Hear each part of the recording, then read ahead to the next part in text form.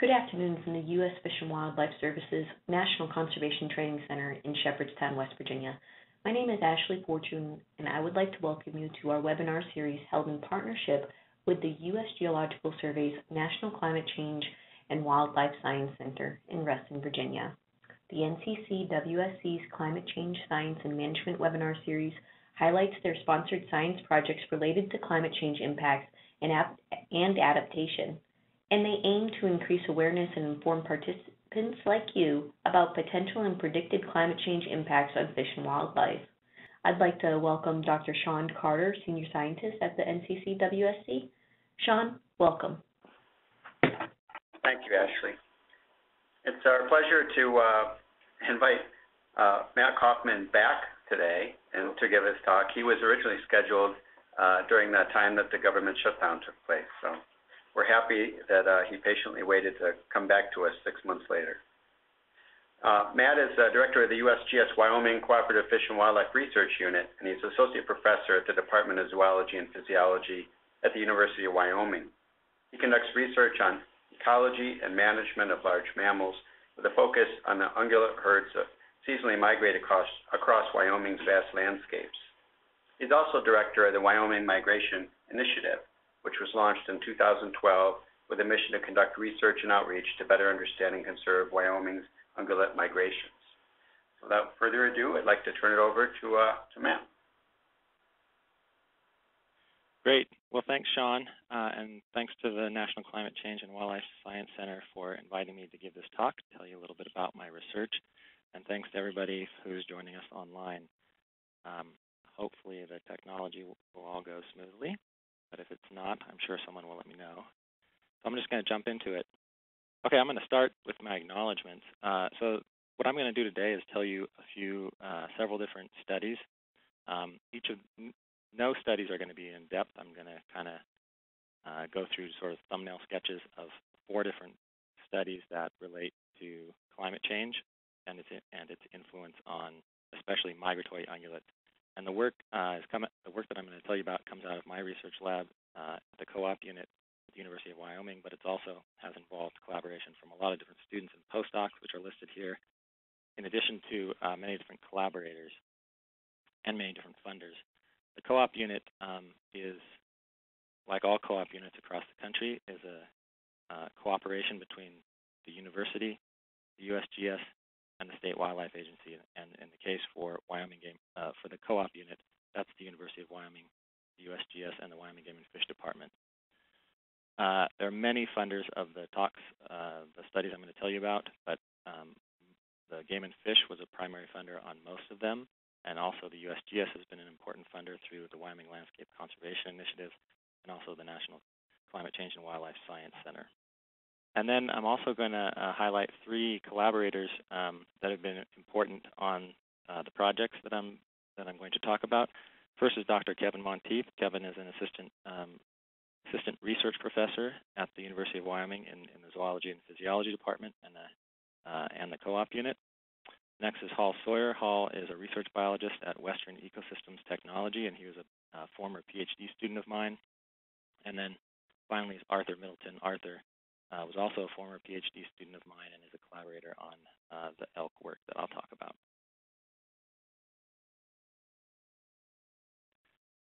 So to set the context for this talk, several of the projects I'll discuss have to do with migration and migration of ungulates.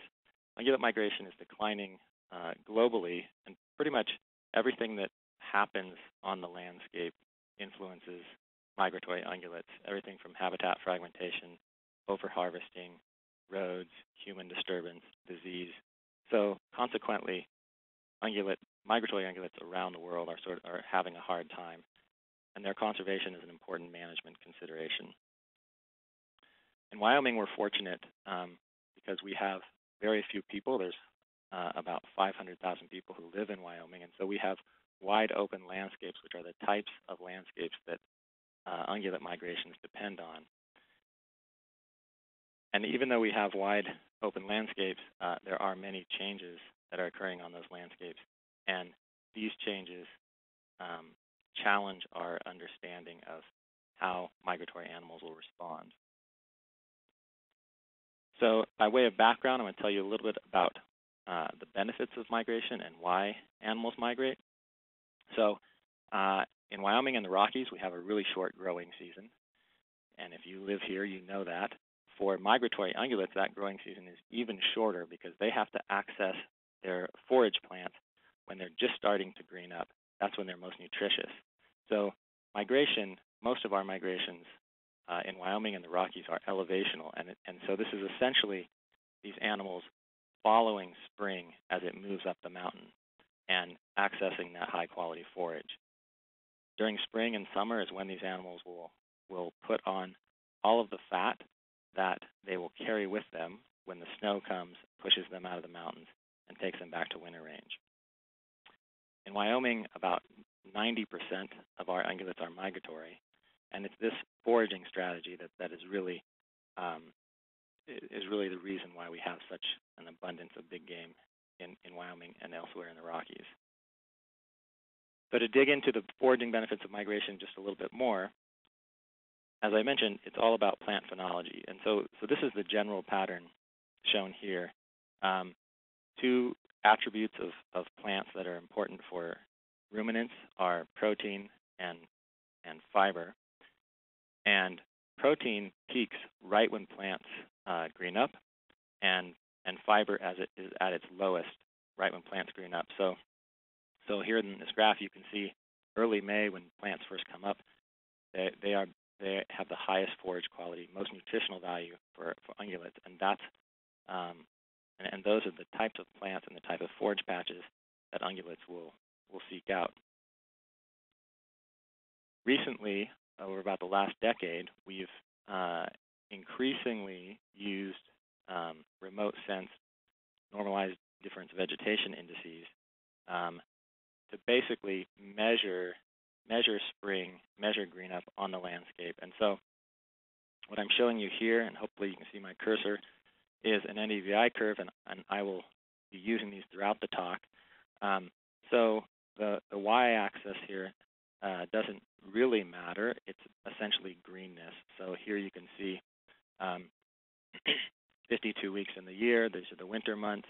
The NDVI is low, and then once it starts to turn up, this is spring, and then we green up, peaks in the summer, and then you have brown down in the fall. And researchers have been trying to relate what this early phenology, plant quality, how that relates to NDVI. And generally, we expect that this period in the spring is when those plants are in their early phenological stage. So generally, this period right here in the spring, as measured from NDVI, is when forage quality is highest for migratory ungulates. One last thing about the seasonal migrations of ungulates. As I mentioned before, the fat dynamics is really important. So here are body fat, percent body fat measurements longitudinally for migratory and resident elk up near Cody, Wyoming. And this is a very similar pattern.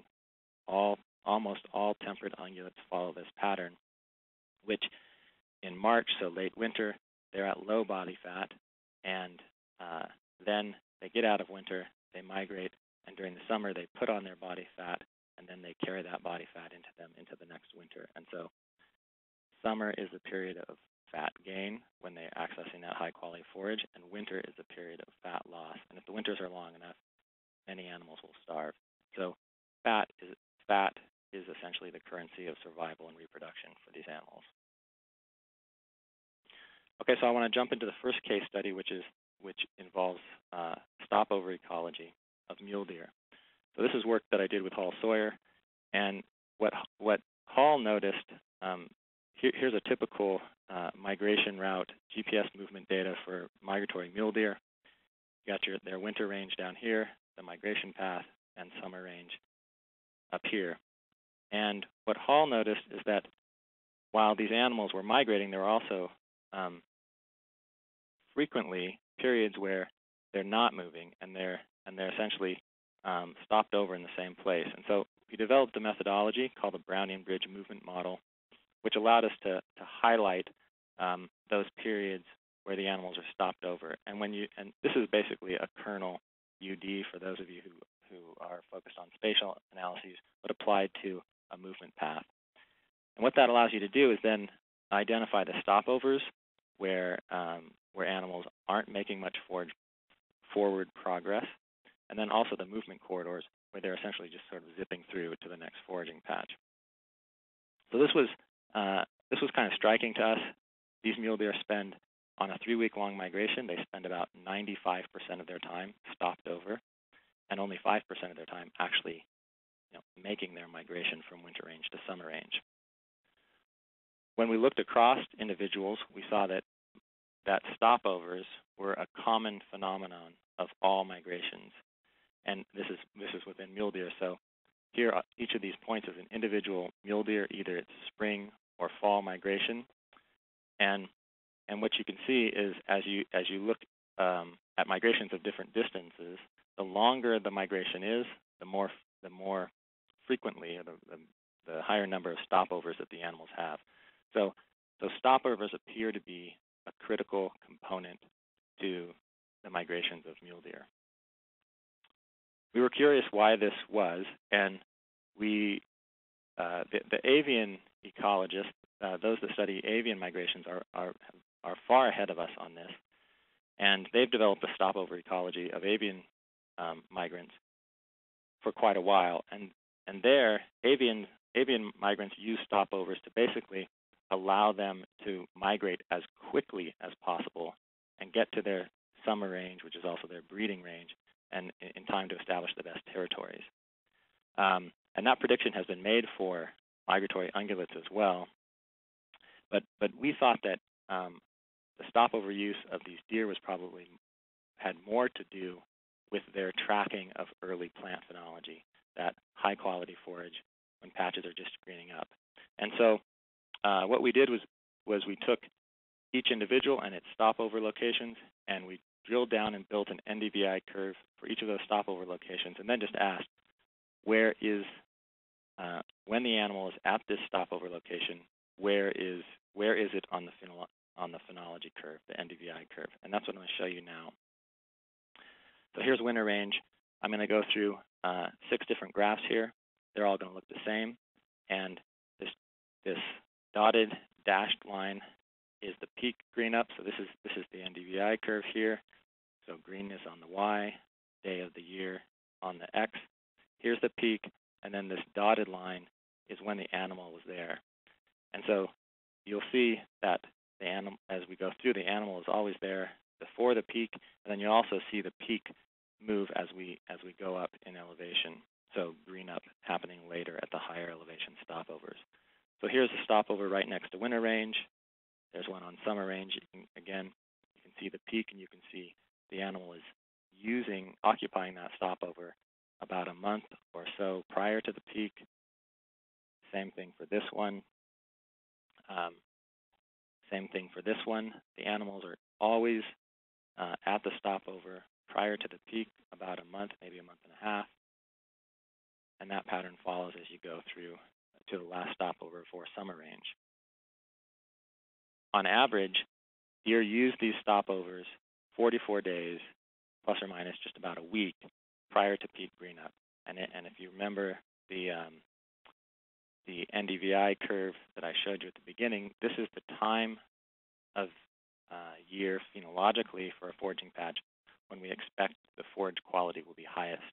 So in contrast to birds, which use stopovers to migrate rapidly and get to summer range as early as they can, deer appear to use stopovers to slow down and essentially stay in pace with spring as it moves up the mountain.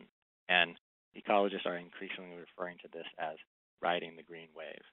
So this is our first indication at kind of a broad landscape scale that phenology and phenology tracking is critically important for these migratory ungulates, and it has a lot to do with the foraging benefit that they receive from migrating. Okay, I'm going to shift now to what's referred to as trophic mismatch. I'm going to show you a study looking at this in in moose, but I'm going to start with birds. So the idea here with trophic mismatch is that phenology is advancing on summer ranges, but migratory animals, might be missing the cues on their winter range. And so this example comes from pied flycatchers that winter in Central Africa, and then they summer, or their breeding range is up in the northern latitudes conifer forests of Europe. So for these birds, this creates a problem because most warming, we know, is occurring at high latitudes on the breeding range of these animals, but they are using genetic cues to decide when to migrate from low latitude. And that can be seen in these graphs here. So this first graph shows, so temperature is on the X in both of these graphs. This first graph shows on the Y mean laying date. So this means that once they get onto breeding range, they adjust when they lay their eggs according to the temperature, and they can do that well. But this graph, the second graph, shows mean arrival date when they get to their breeding range as a function of temperature. And as you can see, there's no relationship. So this means that they're not able to time their migration and their arrival to breeding range in concert with the temperature that spring. And so this is referred to as a trophic mismatch because they're using cues on one seasonal range that tells them when to migrate, but it's mismatched with the phenological change, the advance of spring or the advance of the hatching of insect prey that's happening on their breeding range. So this has been suggested to be happening in migratory ungulates, and I'm going to show you some work that we've done with moose in Wyoming that allow for a test of this idea. Before I do that, I'm just going to to sort of let everybody know we certainly have had our fair share of warming in Wyoming. This is a graph put together by Brian Schumann, who's an assistant professor at the University of Wyoming. And this is not a model. This is just data from all the temperature and precip sites across the state. And what you can see, and this is just mean annual temperature essentially for the last century. And what you can see that there's consistent, I mean, there's quite a bit of noise, but there's a consistent warming pattern across the last century. And that warming pattern is particularly pronounced in the last 30 years. And Brian's has published work that shows that you cannot get the temperature patterns that we've had in the last 30 years by sort of randomly simulating them from the previous 70. So this is sort of outside of the range of variability that we've seen over the last the 70 years prior. So quite a bit of warming in the state. And then the question is, what does that do to phenology, and can moose track it? So the setup for this project is pretty simple. Basically, we captured a bunch of moose and put GPS collars on them. What's important here is that these GPS collars give us hourly locations, which, as you'll see, basically allows you to very easily identify when they're on winter range, the day that they migrate, how long they migrate, when they get on summer range, etc. So that's what I'm showing you here. This is, you can see the study area here, where here's Jackson Lake, Grand Teton National Park. These animals all share a common winter range in this low elevation valley, Buffalo Valley. And then they all begin their migrations, and they migrate up to individual summer ranges, which are all at higher elevation. And one of the aspects of this that's critical to this story is that these animals have extremely high fidelity to both their winter ranges and especially their summer ranges and even their migration routes. And I'll show you that now. So this is just one animal. And what I'm showing you is its winter range, and then its spring migration in green, its summer range in sort of this dark green, and then its fall migration. Okay, so that was this animal's migratory pattern in 2005. I'm now going to show you 2006. As you can see, very similar pattern. Went back to the same summer range, even used the same migration routes. This animal was also collared in 2009, and you can see her pattern, her migratory pattern there. Very similar, and again, extremely high fidelity to her summer ranges.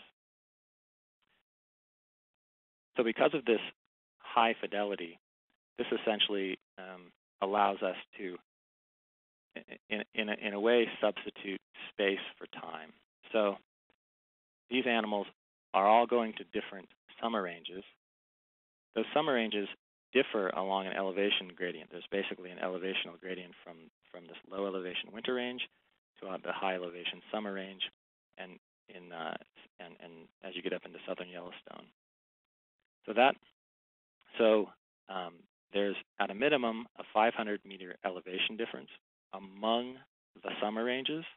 So low elevation summer ranges are 500 meters lower than the high elevation summer ranges, and we know that from plant phenology studies that equates to at least 25-day difference in the timing of green up on those summer ranges. And because of the high fidelity, these animals are basically bound to these summer ranges.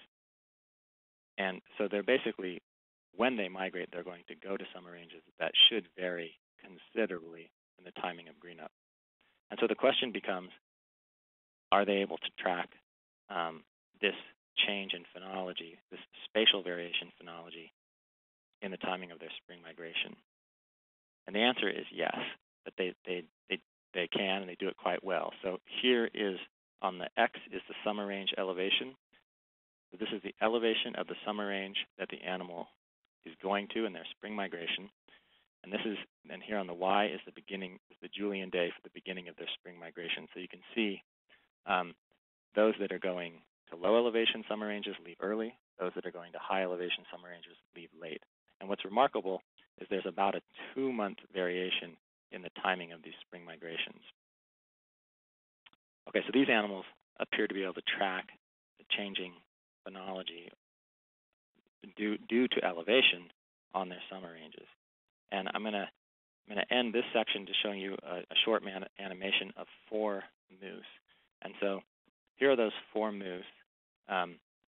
These 3 are still on their winter range. It's the middle of May, so about this time of year. And in the background here is NDVI. So these areas in green are areas that are starting to green up. So you can see, middle of May, moose number 146 goes to its lower elevation summer range. A week or so later, moose 124 goes, and you can see that it's one of the few summer ranges that have actually greened up at this point. I want you to focus your attention on this northern central part of the screen here. This is one of the higher elevation habitats. It's the summer range of this animal that's in purple, and it'll be the last to green up. So fast forward to first week of June, and moose number 178 goes, and then finally, end of June, early July, that high elevation migrate moose 175 goes. And so these animals, we don't know how they do it.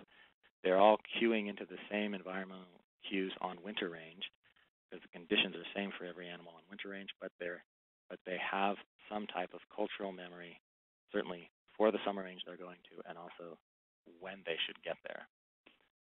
So there's such huge variation in phenology that these animals are already dealing with because of the fidelity they have to summer ranges of different elevation, that the incremental change that in phenology that will come from climate change is likely very easy for them to deal with. So the conclusion here is that we don't expect strong trophic mismatches in the timing of phenology and arrival for migratory moose in this case, and I wouldn't expect it for other migratory ungulates. And part of it is that these animals are queuing in on phenological gradient rather than genetic cues. Okay, I'm going to move on to elk up near Cody, Wyoming. So this is a partially migratory elk herd, and this map shows you the migrants and the residents. Migrants are in black. Here's their winter range. The migrants and the residents share range, or share part of their range. This is the winter range of the of the migrants. And this is the year-round range of the residents shown in white or gray. And then, of course, when spring comes, the migrants move up, and most of them summer inside Yellowstone National Park. So this was a very large study. We collared over 90 cow elk, and again, we had very detailed GPS collar information on these animals.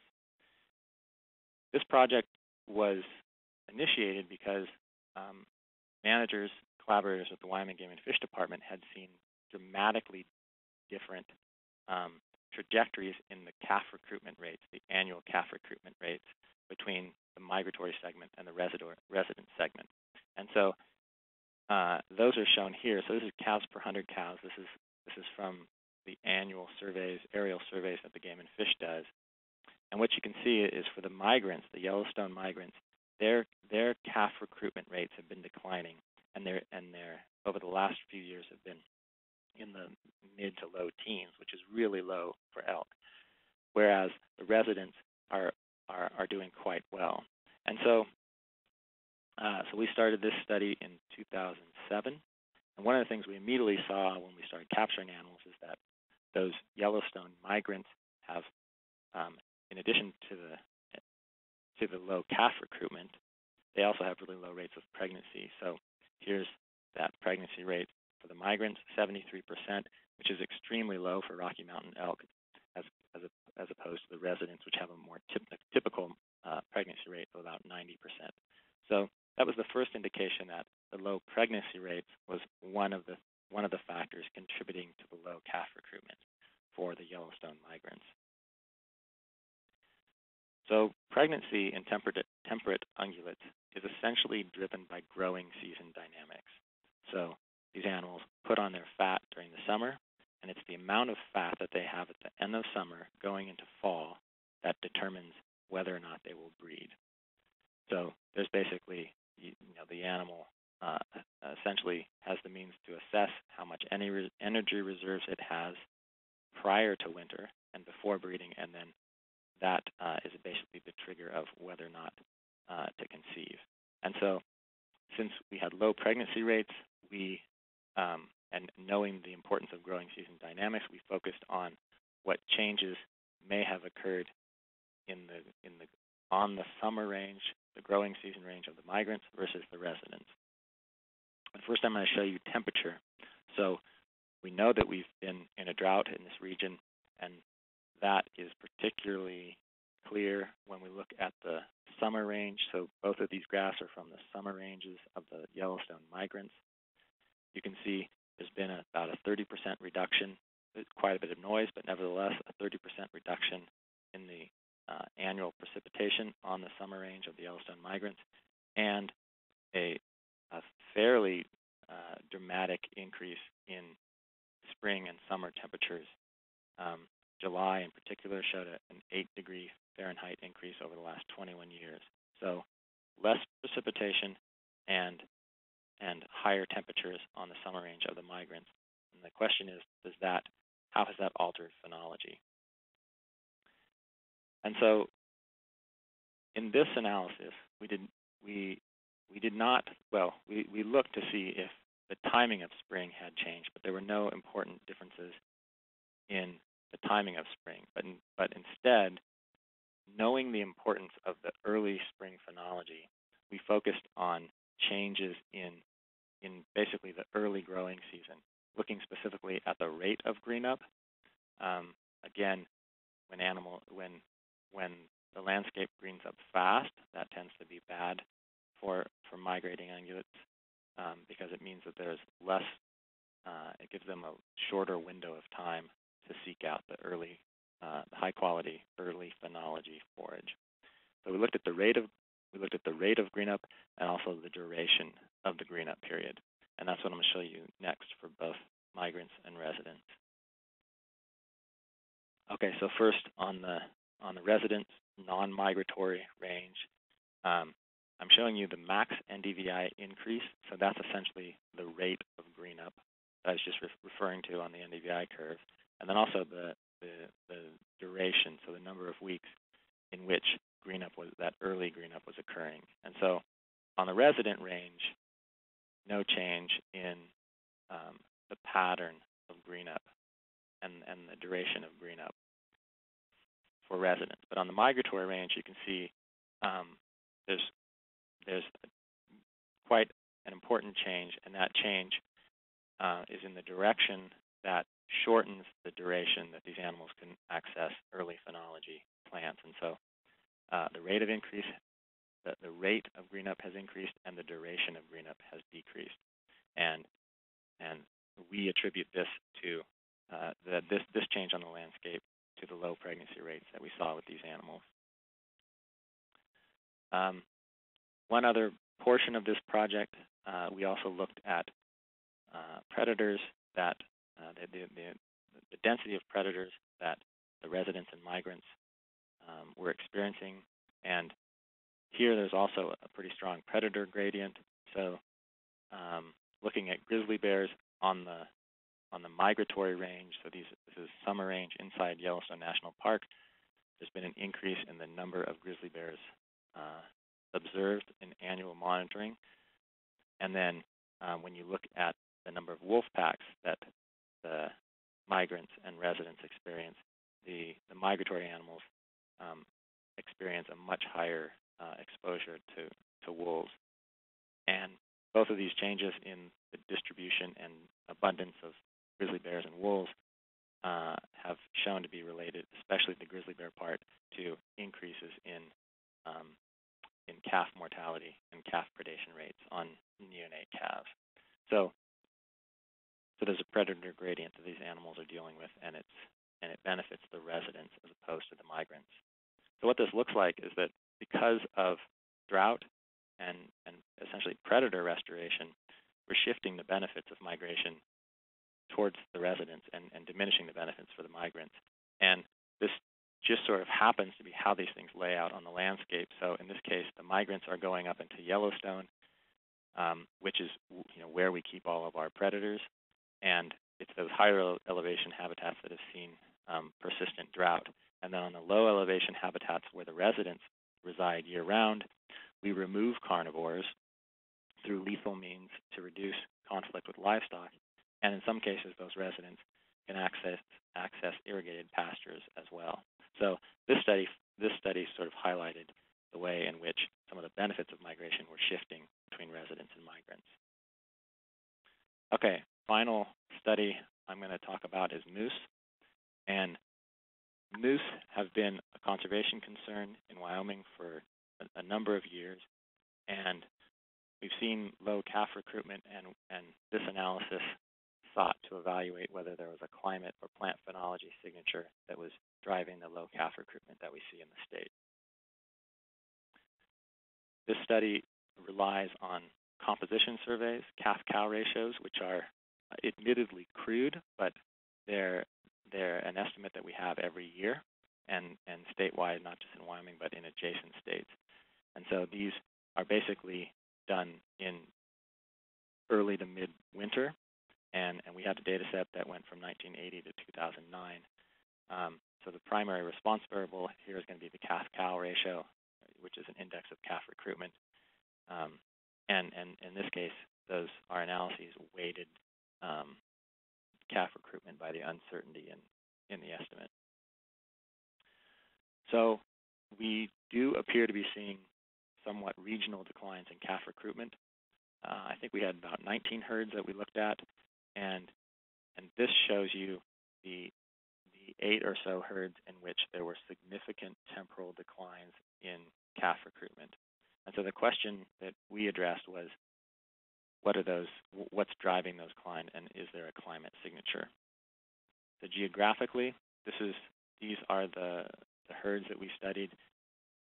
Almost all of the herds in Wyoming, including some of those in northeastern Utah and one in northern Colorado. The moose herds, these are the herd units shown in these polygons. The red ones are herds that show significant declines in calf recruitment. So what's driving it? One of the primary drivers coming out of this analysis is annual temperature. And so this graph shows you standardized calf-cow ratios. So a 0 in this case is an average an average level of calf recruitment. So that, and this is above average, this is above average, and below 0 is obviously below average. On the X, in this case, this was a multivariate analysis, and but essentially this teases out for each year, each herd unit, whether it was a cool year or a warm year, or some continuous measure in between those. And what you can see, especially for the declining herds, which are shown in red, annual temperature in the year prior has a strong influence on calf recruitment. So cool years, when it's a cool year, we see large calf crops following the cool years, and we see lower calf crops following the warm years. So this is temperature, but we looked at the same sort of rate of green up, and that those phenological variables were also important and were also in the direction that you would expect. And just to show you that graphically, there's considerable variation in the rate of green up. This is now for moose summer ranges. I'm focusing just as an example on Jackson, Wyoming, which is one of our focal moose herds, very important herd in the state. And so here are two NDVI curves which show you the difference between what rapid green up. Whoa. Uh-oh. Hold on a second. There you go. You're back. Am I back? Okay. Yes. Okay, so this shows you what what rapid green up looks like, and compared to a year in which there was slow green up. And so essentially, we're again finding an effect that these years of slow green up are good for moose calf recruitment, and that's manifest in the following year, the number of calves that are counted, whereas these years of rapid green up essentially shorten the period of time when these animals can find the highest quality forage. Okay, so this is sort of consistent with the elk study, and consistent with the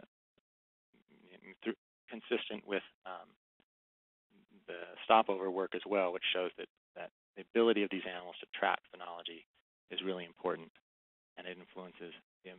This is all mediated through presumably the fat that they gain on summer range, and then how that plays into their demography.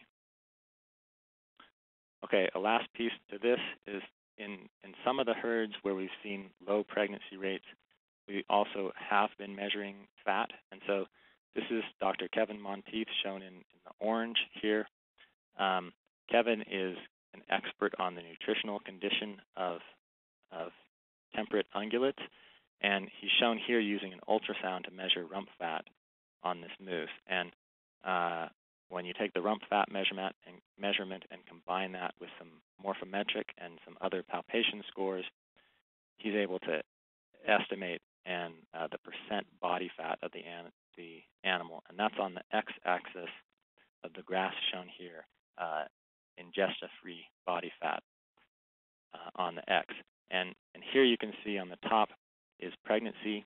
So animals that have poor body fat that they essentially brought with them into winter are less likely to be pregnant, and those that have high levels of body fat in winter are more likely to be pregnant. And then on this bottom graph, you see the same relationship, but for adult survival. So in this case,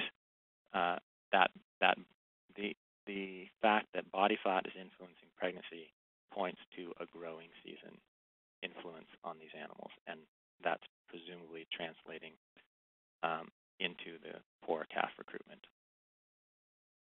Okay, to summarize, I've told you about 4 different studies.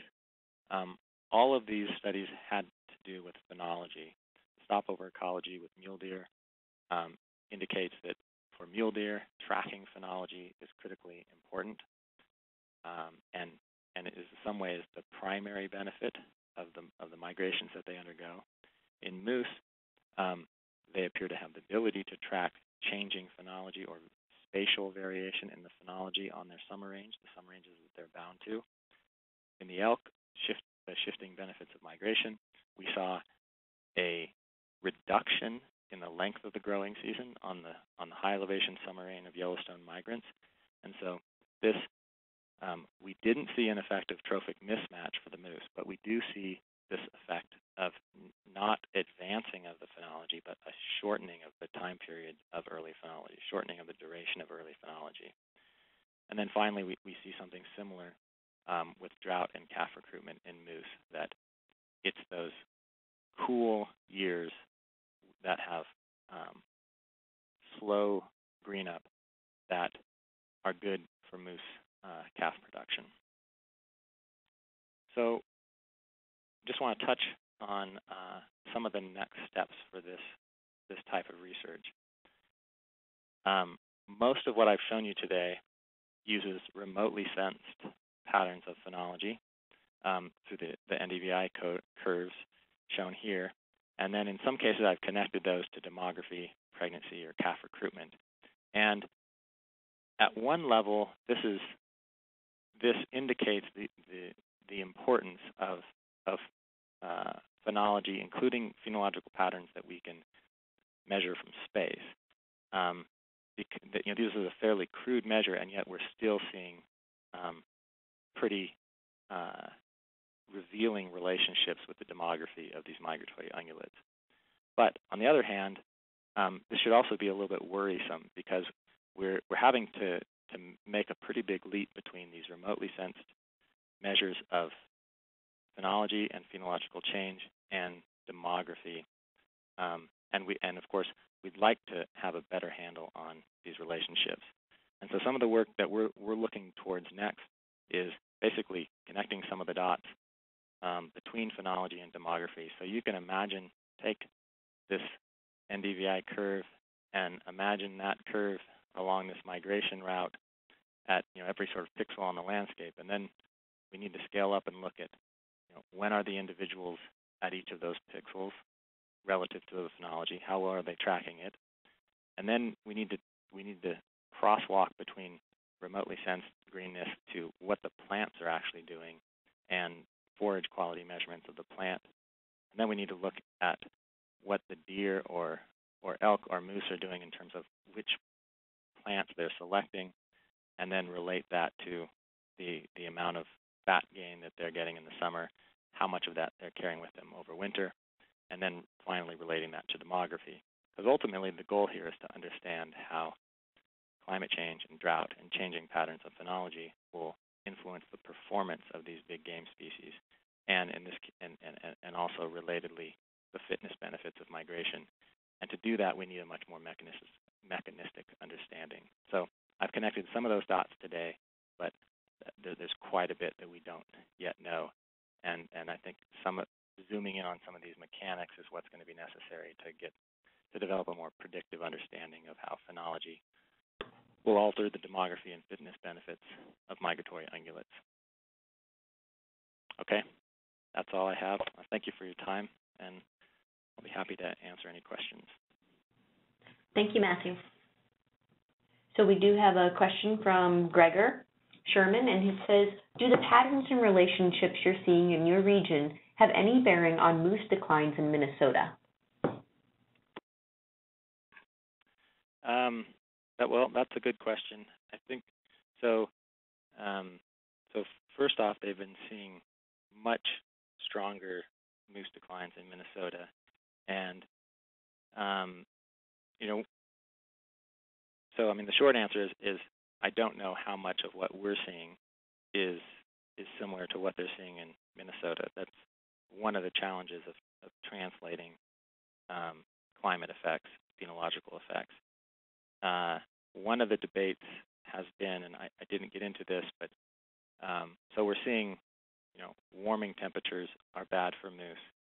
There's that can be operating in two different ways. The one that I focused on is the influence of warmer temperatures on phenology and patterns of plant phenology that moose exploit. And so that's a link between warming and forage quality. But in Minnesota, and this is an interest here in the Rockies too, but in Minnesota, my understanding is that there's also a question of whether higher temperatures are leading to heat stress of moose, and whether or not, I think the jury's still out on this, but whether or not the warming temperatures actually reduce physiological performance of moose through some type of heat stress mechanism. So there's some similarities, but definitely some differences as well in how much of our research here translates to Minnesota.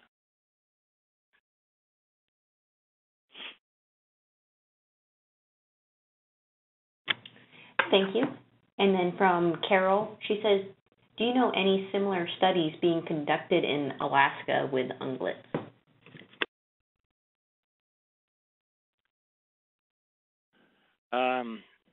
Well, let's see. I mean, I don't have a detailed knowledge of some of the ongoing studies in Alaska.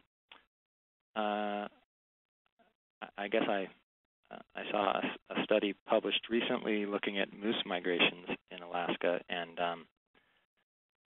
I guess I'll just mention that what was kind of striking there is that they were seeing a really strong influence of predation on migratory animals, in which the migratory animals, because of where they were migrating to, allowed them to escape predation and have lower rates of predation than resident animals.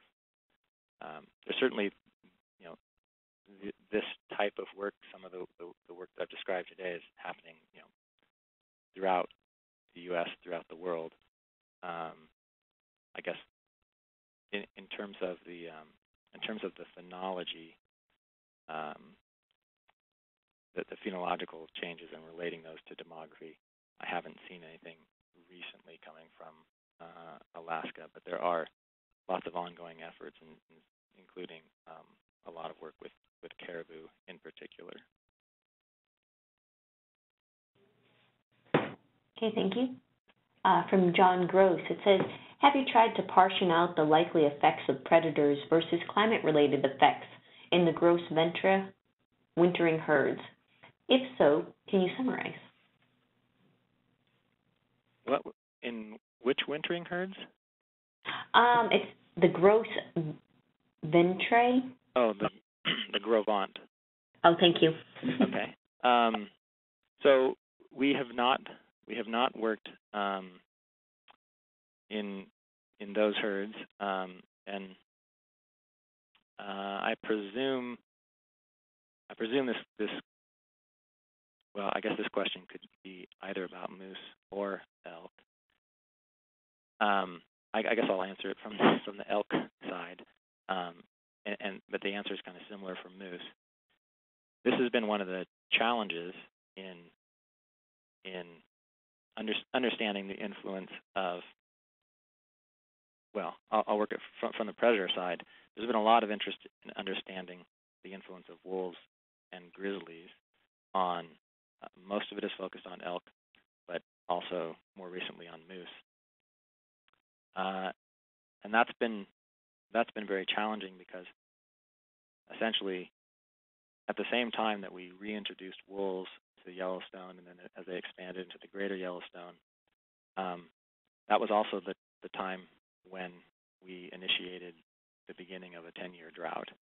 And so the growth in predator numbers and the expansion of both wolves and grizzlies have essentially happened, in the same decade that we've had this large-scale drought in the greater Yellowstone. And so those two things are highly confounded. In the elk study, one of the ways that we kind of tease that apart is that pregnancy is, we know that pregnancy is driven by growing season dynamics. And so the pregnancy signature that we see in the elk study, we expect to be primarily due to forage quality on summer range, and there you look, we focused on the influence of warming and drying and changes in phenology. So the pregnancy, the reduction in pregnancy effects is a climate effect. In the elk study, and I didn't show you these data, but there's been some pretty good work collaring calves and looking at cause-specific mortality of calves and the influence, how many of them are being killed by predators. And there's been about a threefold increase in the mortality rates of calves before wolves were introduced and after. Now, I'm using wolves as to demarcate the time period, but most of that calf predation is happening from grizzly bears, and so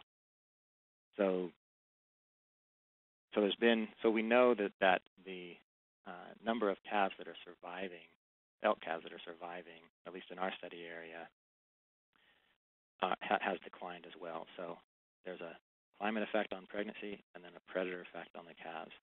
But the relative magnitude of those is a bit difficult to address.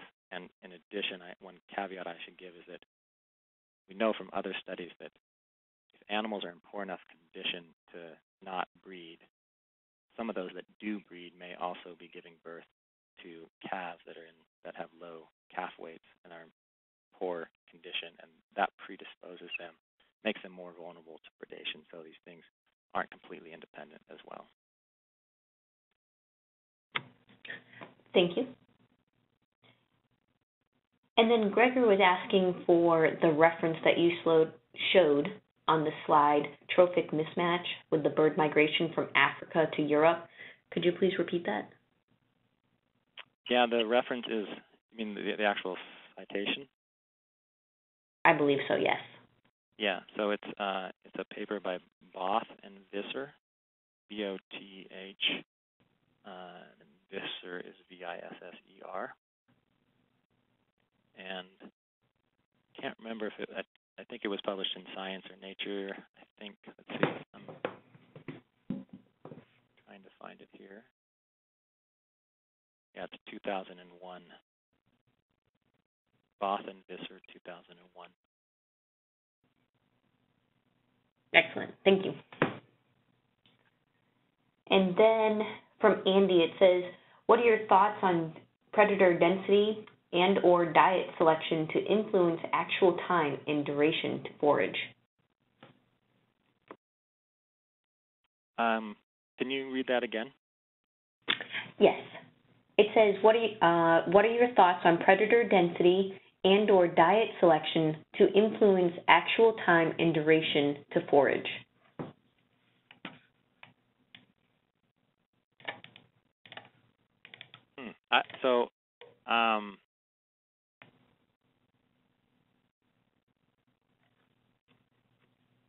Okay, I'm not quite sure I understand the question. Andy, if you're on the phone, could you press *6 and just kind of clarify what you're asking, please? Yeah, can you hear me? Yes, Yeah, thank you. Yeah, my basic question is more of a behavioral type response I was looking for. Do you think with more predators and or fewer or maybe a quicker time with the green up that your large herbivores are going to either shift the amount of time that they're going to be foraging, or is there going to be an influence of the predators to that? Right. Okay. Thanks. Okay. Yeah. So that's been a question, especially with elk and wolves. There's been this idea that now that elk have to live with wolves and be on the lookout for wolves, that they might spend less time foraging, and that there might actually be sort of a wolf harassment effect. And it's been proposed to work during winter. So the idea is that elk that run into wolves every day might, spend less time in high-quality forage patches, spend more time vigilant, and basically end up with a nutritional cost or a physiological cost, not because they're being killed by wolves, but because wolves are keeping them on the move. So that's been the idea. It's referred to as a non-consumptive effect of predators. We did, so Arthur Middleton, the PhD student I talked about, that was one of the chapters of his dissertation published last year. And we did a very comprehensive test of that idea, basically taking all of the elk in our study area for which we knew the amount of fat they had going into winter and the amount of fat they had coming out of winter, and thus how much fat they lost in winter. We basically took all of those animals, and we had collared, all the wolf packs collared, and we basically came up with a score of how frequently each individual elk encountered wolves. And we did see some behavioral effects on the days when individual elk encountered wolves. They were more vigilant, they moved around more, but that only lasted for 24 hours. And those encounters only occurred once every 9 days. And when you take and you rank all the animals by all the elk by their exposure to wolves, those that see wolves very frequently did not lose more fat over winter and were not less likely to be pregnant than those that saw wolves that encountered wolves less frequently. So we tested that idea and didn't find any effect for sort of a wolf harassment effect on it definitely influences their behavior, but it's short-term and infrequent, and it didn't scale up to influence their nutrition or pregnancy rates. Thank you.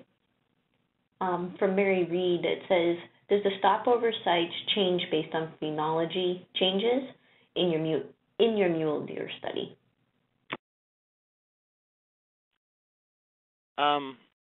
Well, so if I understand the question right, did the stopover sites change? Like, do they have different stopover sites in a dry year versus a wet year, or an early spring versus a late spring? We did not look at that. We did look at their fidelity to stopover sites, and we found that the stopover that they do have fidelity to their stopover sites. So the same animals, or an individual will come back to the same stopover site from 1 year to the next. So the stopover sites aren't random on the landscape. They tend to be areas where of higher forage quality, and they use the same sites from 1 year to the next. So we could detect sort of a non-random association with stopover sites, so they're using the same ones. But our test was to see if we could detect them using the same ones. We didn't look at when they change, are they making use of other stopover sites more frequently in some years than others? So we didn't look at that, but I suspect that they do. I suspect that so basically when an animal's at a stopover site, they're feeding on this high quality forage, and also gauging the forage quality that they're experiencing at that site. And so if in some years, because of how snow melts and how plants green up, it seems to me that there has to be some stopovers that are more valuable in some years than others. And I suspect that if we did that analysis, we would see that they're using the portfolio of stopover sites that allow them to best exploit the phenological gradient that they're dealing with, in any given particular year. That's my expectation. We haven't done that analysis, but that's what I expect we would see. Okay, thank you. And then it says, from Polly, it says, it looked like moose did not use stopovers like the mule deer did. Is that because the moose migration distance is shorter, or another reason? Yeah, that's a good question. So I didn't show all the data. We do. So the moose are more variable. There certainly are some moose, and this is true for elk too, that make their migrations in just a matter of days. There are other moose that take much longer, as much as a month or even longer, and those moose appear to be stopping over. And one of the ways we see it with moose is, so moose are often migrating up drainages, and one of the things that we see is they migrate, up a drainage, and then they might explore up a side drainage for a week or two, and then come back and continue on up their main drainage up to their summer range. And so we definitely see it. I suspect so we haven't done this stopover analysis for moose, but just looking at the data, I suspect that they end up stopping more over in spring, because I think what happens with moose is that moose are wintering at higher elevation, higher snow level areas. So I think on some of their migrations they start and they basically run into a bunch of snow, and so they hold up, sort of waiting for the snow to thaw while exploiting a stopover area, and then they plow on again. But that's just sort of my observation from looking at the data and seeing what those moose go through. But so they definitely do stop over, not as frequently as the deer. Thank you. And then John Martin, thank you. He put a post in the chat box for everyone to see. Yep. All right, Matthew, I just wanted to check in with you and see if you had any closing comments. No, I don't. I just want to thank everybody for joining online, and if anybody wants to hear more, my contact information should have been on the last slide, and I'd be happy to visit with anybody and provide any papers or other details about the studies I've talked about. And I want to thank the Climate Change and Wildlife Science Center for hosting this event, and everybody for listening. Excellent. Thank you very much, Matthew. And then Sean or Holly, any closing comments? Just thank you to Dr. Kaufman. It was an excellent presentation. We appreciate it.